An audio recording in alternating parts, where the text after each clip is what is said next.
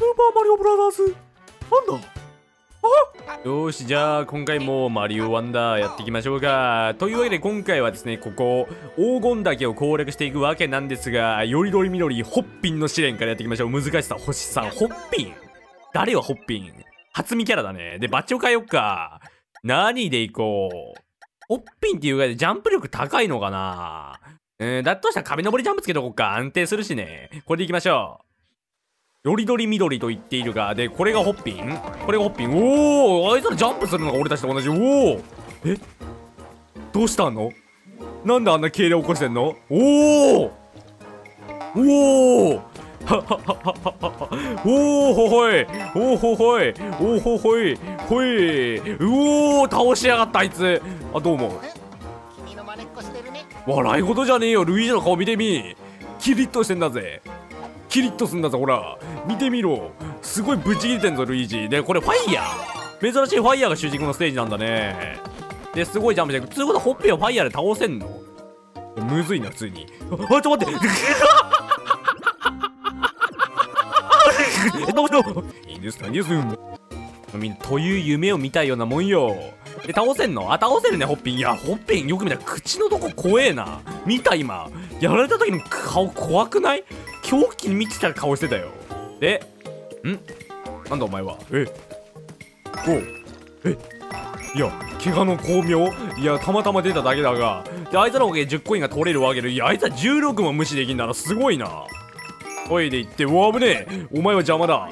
これ逆にノコノコも倒させたらダメ的な感じのもあんのかな。仲間割れがひどすぎるぜ。オッケーオッケーオッケー。でこれ走ってってジャンプ、オッケーいいよ。でこれ出てくるだろう。ホッピンがいるとうかついジャンプできないっていうのはなかなかに面白い仕様だと思いますよ。でこれは金でファイヤーとりあえず倒して、であいつらも叩いてくれんだねブロックを。まあファイヤーじゃなくてもいい気がしなくもないが、これは上行っちゃっていいのか。じゃあ上行ってみる。どう？上行ったらなんかあるかな。特に何もなく降ろされるだけと。どうも。ああ、何事もタイミングが大事って言いますが、そうですね。お前の言う通りだ。で2枚目ゲットしてワンダーシードも今のわーっさあいつ俺のこと噛んでたよね今。あいつ俺のこと噛んでたよね。でお前がワンダーフラワー出すんかい。でこれワンダーフラワー俺出したらどうなんの？ほいでけえ、どでかホッピンいる。これはどでかホッピンと一緒に行けってこと？うわー悪魔がよ、この悪魔の末裔どもがよ。うわーちょっと待って、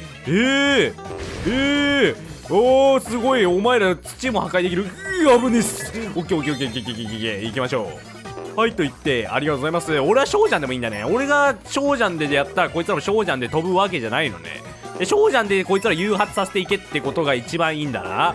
いや花たちの意思もうかわいそすぎるな。花たちが。おいやばねえ、どうも。何事ってこっちのセリフだよ。にしても相変わらずワンダーの世界すごいね本当に。ちょっと待って、乗ってきたんだけどこの人乗らないでいただけるかな。あでもさっきこいつ破壊してくんなきゃ進めなかったのが。オッケーオッケーオッケー。でこっちが土管があったけど別にって感じだな。オッケーオッケー。で落下一緒にしまして、イエーイって煽っといて、でこっち行って、うわーなんで乗ってきたの。この子運んだ方がいいのかな。ということは運んだ方がいい説あんな。ドヒャーじゃねえよ。すげえ適当なドヒャーいったな。すごい適当なドヒャーいってるわあいつ。でこの先びっくさー急に出てくるなお前。俺ジャンプ、俺もっとジャンプだよ。行けありがとう道開通。でこっちさらにお前もジャンプ。すごいな。ジャンプすると強制的に一緒にいい子。でも邪魔だなお前。さてタイミングを狙っていきたいね。ワンダッシュと食われてないかあれ。大丈夫か。まあいいや、とりあえず取ろうか。オッケー。であいつはもう消えるだろう。さようなら。オッケー。でワンダーシードもゲットしたので、あとはワンダー4をゲットすればこのステージもクリアと。なるほどね。これだワンダーシードゲットしなかった時用の土管だったんだな。あれは入っちゃったよ。そうだわ。ワンダーシードがなかった時にワンダーシード飛んなかった人がこう通る用のやつだったわけね。オッケーオッケー。うわーびっくりしたー。ちょっとどういうこと。あいつら踏めんの？いける？行こっか。はい。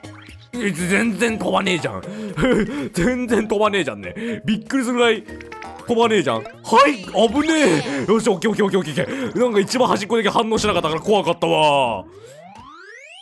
まあ、とにもかくにもこれでクリアですね。ありがとう。コースクリア。ちょっとなんか周りのなんつうんだろう、コースクリアの周りにある緑色とか赤色の線の色ちょっと変わってんね。まあチビにはなりましたがクリアできましたと。寄り道。何？おげとげ恐れぬ大胆な動き、すごい勇気ですね。なんだ急に。ドラン。何あいつ怖いな。でちょっといい時届かぬ奥の宝物。何が届かぬ奥の宝物なんだろう。ポポリンはフラワー王国の住人。驚いて頭の花が咲いてしまうこともある。分かったぞこれ。後ろの形ヒントになってんな。後ろにいるつむりたち、あれヒントになってるわ。わかるみんな。あれヒントになってんね。ピンポーンじゃねえ。なんだあいつ。さあ持ってけ。いやなんなんだあいつは。まあいいや、とりあえずブーン。チビだから2つとも取れなかった。まあオッケーだろう。なるほどね。届かぬ奥ってのはつむりたちのこと言ってたわけね。でここじゃあこれゲットしましょうか。これなんだバッジだけど、何あれ。なんかカエル。なんかしゃがんでるよね。なんだろうあれ。しゃがんではいるが、秘伝バッチシャリしゃがみ大ジャンプ。なんかバネの要領で飛ぶみたいな。なんかそんなルフィみたいなジャンプの仕方するわけか。しゃがみ大ジャンプ。バッチチャレンジ。しゃがみ大ジャンプ。しゃがんで違うためといつもより高くジャンプするぞ。やってみましょうか。いきます。さあやってみよう。はい。あったー。なるほど、煙が出んのね。しゃがんでここで煙が出る状態でジャンプするとはあってわけね。オッケーオッケーオッケー。おおすごいなお前。はあオッケーありがとうございます。すごい高い。いくぜ。はっはあありがとう。でさらにしゃがんでパーン。オッケーいいね。楽しいなこれしゃがみジャンプ。よしこっちだ。はあはあよしオッケー。いいねいいねいいねいいね。でさらにしゃがんでポーン。で金しか出ない。ラストジャンプ。ほっほっ。いや最悪ちょっと待って、自分の下手さ加減に腹が立ってくるね。ちょっと待って、やり直してくる。急いで行ってきます。何出てきたの。私が得得するまで何年もかかった秘伝の技をあっさりと。あんなにお前何年もかけたの。しかし次はそう簡単にはいきやせんよ。ドラン。じゃあ取りに行ってきます。オッケーみんな取り直してきたね。正直もう動画に載せなくていいぐらいもうゴールにまとまってたから取り直してきたね。でこれ次狙い進まされエイミーの試練やっていきましょうか。エイミーね、また新キャラだが。で一応ちょっと今回しゃがみジャンプできてるね。しゃがみジャンプまあ意外と楽しいからね。でエイミーです。これエイミー。うわー立つマシマシなプクプクって感じがすんな。怖えなあいつら。いずれさこれドデカエイミーとか来るんじゃないの。ドデカエイミーみたいなの、ドデエイミーみたいに来るんじゃないの。踏める。オッケー踏めるね。じゃあそこまでなんか狂気度は感じないって。まさかこれ貫通はしてこないのか。貫通はしてこないの。なんか貫通してきそうなイメージで。これ象。いや違うか。なるほどなるほど。このつむりを利用すべきだったのか。もったいねえことしたかもな今の。ヤッホーっていうやつにぶつけてやりたかったかあるが。でここ行ってでさらになんか出てきて、とりあえず俺はしゃがみジャンプ。オッケーかっこいいなしゃがみジャンプ。なんかかっこいいよねしゃがみジャンプ。でここにいるよね。オッケーオッケー。でこいつを危ねえなお前は。踏まれてる。オッケーでこっち行ってはいドンタコス。なんか言えよ。なんだじゃねえよ。なんだあいつ。なんだあいつって感じだもん本当に。オッケーオッケー。でこっち行ってのあそこゾウマリオでゾウじゃねえゾウルイージーになって水あげたらしたらよかったんかな。まあそうだよね。危ねえな。エイミー意外と殺意高えな。エイミー殺意高くない。真上ドラが狙いんだねあいつら。やばすぎ。でこれなるほどなるほど。これで一回ちょっとこっち行っていやーちょっといやらしいな。ちょっといやらしいわエイミー。エイミーいやらしいね。俺が下手なのもあるが一重に俺が弱えせいだが一重に俺が弱えせいで結構エイミーいっぱいいるじゃん。これゾウに変えといた方がいいかあるな。全員倒しとこっか。オッケー。俺はこれゾウだって強え。ゾウルイージ強くない。おお自ら当たりに来るとはなんと愚かな。来いよエイミー。来いよエイミー。銃なんか捨てて勝ってこいよ。オッケー。でこれで引っ張れば完璧ってわけですよ。オッケー2枚目ゲッティー。上行きましょう。で戻ってきましてでこれ倒したけど別に特にはって感じ。いやこれは多分だがこいつを使わなきゃいけ全てが全て悪い方向に働くこんな時代に生まれた俺たちポイズンって感じ。危ねえなお前は。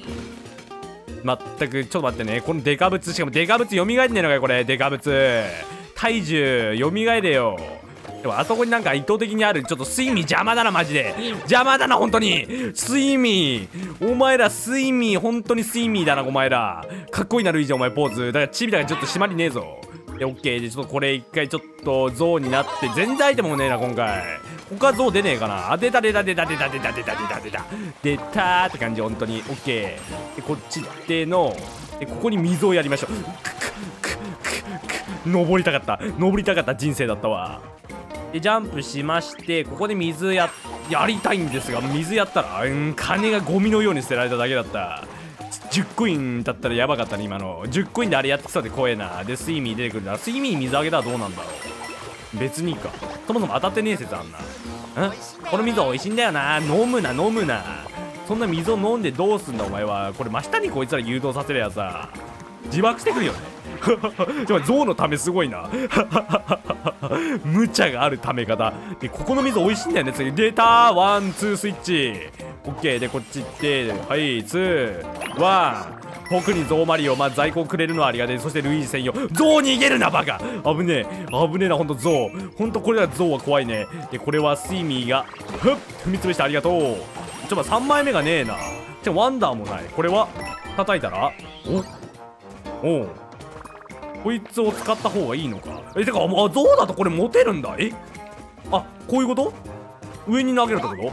すげえそんなこともできるんだ。ゾウだとでかいもの持てるんだ。パワフル。これは踏んでいけってことでよろしい。踏んでいっちゃって平気。そういうこと。これ持って上に投げるってことね。オッケーはい。で取ってそれさらにこれを上に投げればオッケー。なるほどへえ初めて知った。ゾウだとでかい甲羅持てるんだ。これはいい情報知りましたね。もっと早く知るべきだったんだろうけど。はいでワンダーフラワーが普通に置いてある。なんだワンダーフラワー。何の脈絡もなく置いて。ちょっと待って。なるほどお前らを利用しろってことが来てくる。いやいらなくね。しゃがみジャンプ正義だったわ。これは登っていけというわけですか。エイミーを使って登って。いやちょっと待って。エイミー早く。はいいや攻撃判定あんのやめて。エイミー攻撃判定あんのやめちっくねえ。危ねえ。オッケーで来いよ。オッケー届かないやないかい。早くエイミー。はいいやむずいんだけどみんな。これむずくね。普通にちょっとゾウになるわ。一回ゾウになってオッケーでパワフル。タイミング極悪すぎないか。ちょっと待って。普通に失敗するんだけど普通に失敗。冷静にいきました。オッケーでこれこっち行ってでここら辺から出てきたはず。オッケー届いてない。ありがとうエイミーありがとう。さっきまでボロクソ言ってごめんね。なんだお前は。あいつ俺のこと影で笑ってやがったんだぜ。知ってんだぜ俺。うわすごい。ならヒップドロップではいこっちよ。いいね。しかしゾウを全て失ってしまったな。だいぶ下手だったね。でまたここでなんか水をあげるともしかしてこれエイミーパイセンの力がないとワンダフル取れないってやつだね。危ねえ。意外とエイミーとの共同作業が大事なステージだった。やばいな。ちょっと俺のプレイが下手すぎる。やばい。マリオ U の時の実力を思い出せ。お前はお題モードを全部クリアしたんだ。思い出せ。あの時のなんかうまさをもう忘れたわ。でクリアしまして、でどっちみち10個ないと先進めないんでこれをクリアしなきゃ。出たな。なんだお前。流れる水ように軽やかな身のこなし。素晴らしいですね。どれだけ滝行をすればこの境地に。滝行はしてないよ。ドロンなんだあいつ。で次これちょっと一息系で水の中のワンダーペース。水の中ですか。つうかこれドルフィンキックの方が良さそうですね。というわけでワンダーピース水のやつを取れということですが、これは巨セスクだね。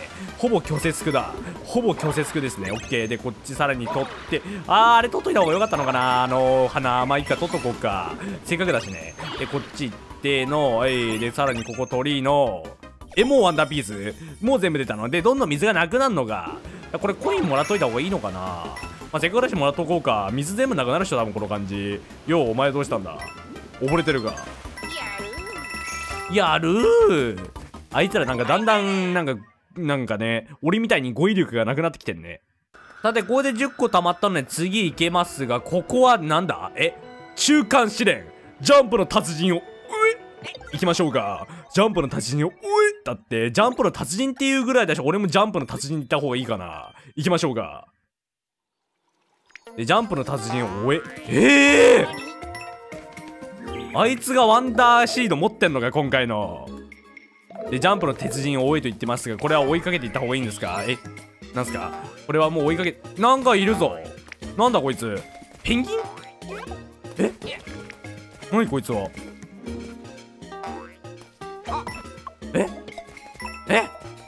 何この子。何この子。別に投げても別にって感じだしな。これでちょっと翔ちゃんでやって投げる。この子何、初見キャラなんだけど、初見キャラいすぎるんだけど、ちょっと何この子。でもあいついたな今。あいついなかったか。なんか通り過ぎていったようなね、一瞬で。このペンギンは何のジャンプの達人もクソもなんか関係ねえようなやつ出てきたんだけど、こいつは何なの。何なんだあいつは。こいつは何なんだ。こいつは何なの。全然10コインいけねえけど。てか捕まえちゃったけど、これよかったのジャンプの達人。これドカは何。達人倒した後どっか行っちゃったけど。なるほど。ホッピン、オッケー、ナイスホッピン。いい悪魔どもが、この悪魔どもがよ。ってことでこう言って、はい、そうじゃん。でこっち行ってお邪魔しました。ありがとうございました。怖かったわー。でワンダーフラワーあんの。オッケーあんね。で特になんかキノコ関係はないと。でこれは何です。俺がホッピンになることだ。強すぎるぜホッピンルイージ。何これ、すげえホッピン。ジャンプ力とんでもないなこいつ。なんかみんな踊ってない。何これ。お前ら一人なんだ。何なんだ。ジャンプ力とんでもねえなこのホッピンっていうキャラ。ホッピンルイージだ。ホッピングシャワーみたいだな。で上がってって上がってくと、さらにクライ、オッケー、ドンクライ、オッケーからのクラッシュ。楽しい。一重に楽しいね。これは楽しすぎるね。降りましょう。で降りてって危なかった。なんか何もないんじゃないかって不安になった。てかコイン3枚目どこ。花火綺麗だったね。こいつはリア充か。あいつはリア充説あるな。10万円のやつあった。まだ続くこれ。続きそうですね。どうしよう。刹那の見切りをしようと思ったが無理だった。くっそー。でみんなここはね勢いですね。ここは勢いでこうだわ。なるほどね。いや待って、いやらしいね。本当にホッピンいやらしい。でこれは先にジャンプで誘発させといてからのワンダフル。オッケー。ちょっとギリギリすぎた。自分でもギリギリすぎてちょっと怖かったね。オッケー。じゃあみんな今回の動画ここで終わるかな。じゃあ次回はうまいプレイをもっとしていきたいね。バイバイ。